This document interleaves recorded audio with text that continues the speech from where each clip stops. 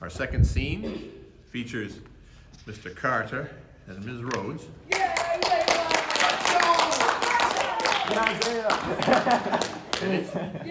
It's entitled Privacy. Scene.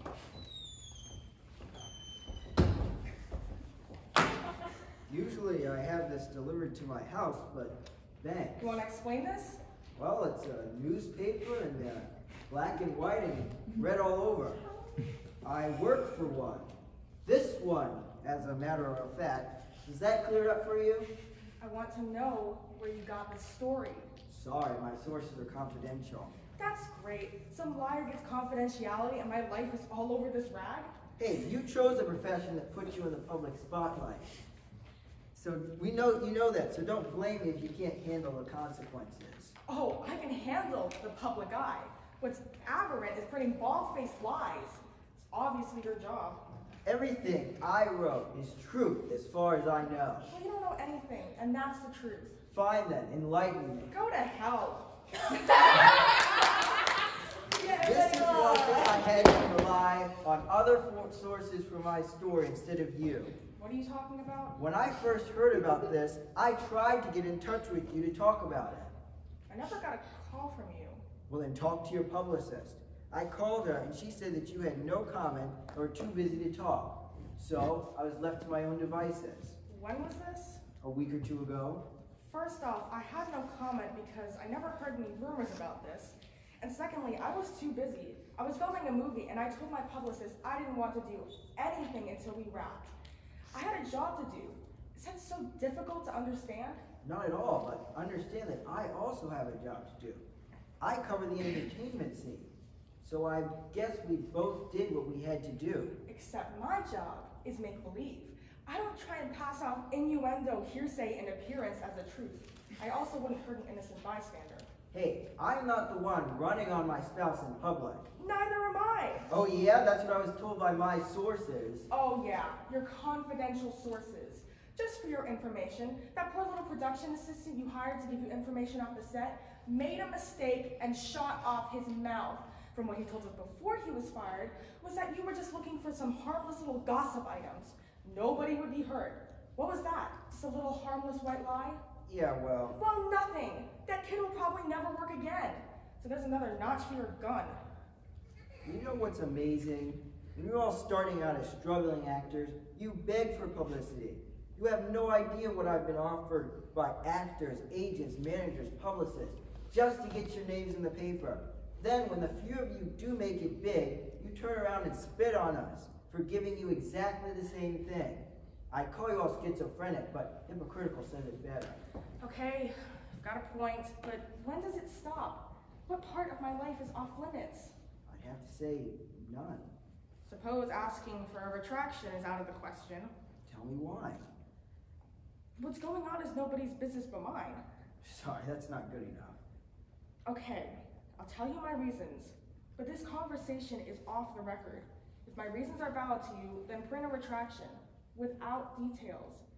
Just say you were wrong. If not, at least don't follow up on the story. I'm asking this as a favor. You've never given me trouble before. Okay, deal. I suppose you want to know who the man I've been seen with is. That would be a good place to start. Well, he's my brother. What? It's not that, it's just that in my business, introducing someone as your brother is the same as introducing him as your nephew. Okay, I see where you're at, but that person is my brother. And why didn't you introduce him to anyone? Why did you sneak him into your dressing room and lock the door? Your sources were good. I wasn't sneaking anyone. Just wanted some privacy. Why? He's a doctor. Are you sick? No. And who? My husband. I'm sorry. He doesn't want me to stop working because there's nothing I can really do. He can't really come to the studio, so when that happens, my brother and I would meet up and he would fill me in. I understand. He's doing okay, but he has his rough days. We're determined to beat this. There's a lot of people out there who would give you support. I know, and I appreciate it, but But what? I've always tried to keep my family out of the spotlight.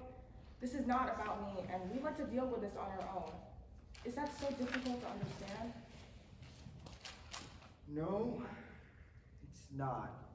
You know, you could have saved us both a lot of trouble by telling me this in the first place.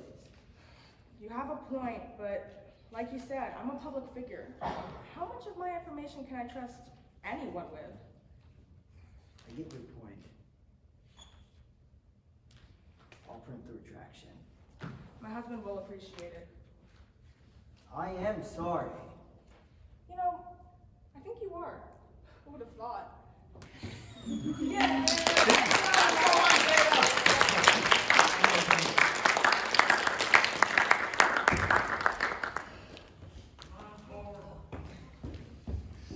The next monologue comes to us from Ms. Brickner, and it's entitled Crumbling Beauty.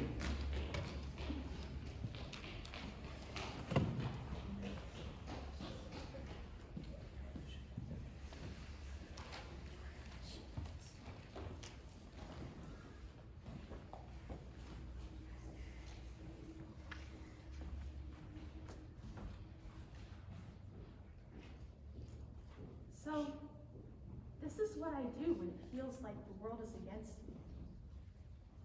Everything feels like it's cracked, and my world shatters into numberless little fragments.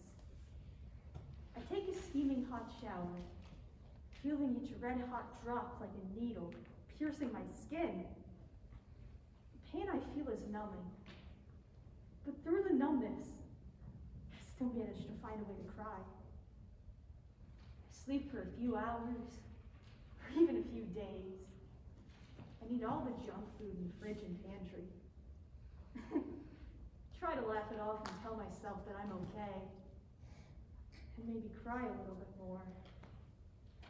But when I look around and see that the world hasn't come to an end yet, and that buildings are still standing, and people are still living, that's when I realize what I have to do.